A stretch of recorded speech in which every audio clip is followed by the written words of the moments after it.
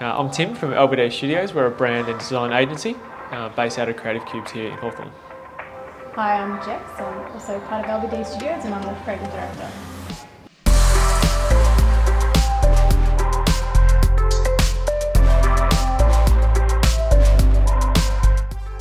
So what we do at LBD Studios is effectively we help our clients tell their story. So from brand, digital, print, social media, anything a brand's doing, we want to get involved and really help them amplify what they're doing to be more effective.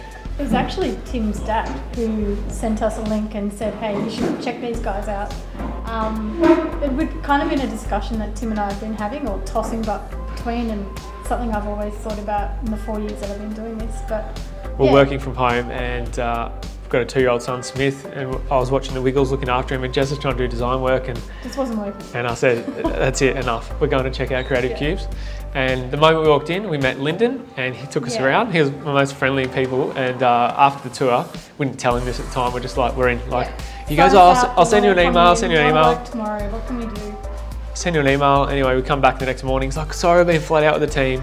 I said, don't worry, we're in. And I think the reason we like Creative Cubes is that it relates to how we like to do business. We've been involved previously in other business and ventures where it's expensive to get a lease, you've got fit out costs, you've got all this, and you can't really copy what Creative Cubes have done here. The community, the experience, the moment you walk in, clients enjoy being here, and we've really experienced a lot of significant business growth since being part of the team. And we enjoy coming to work. I think having that, at a human level, we all want to be connected.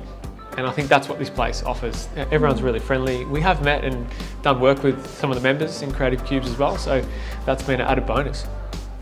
We would come up against.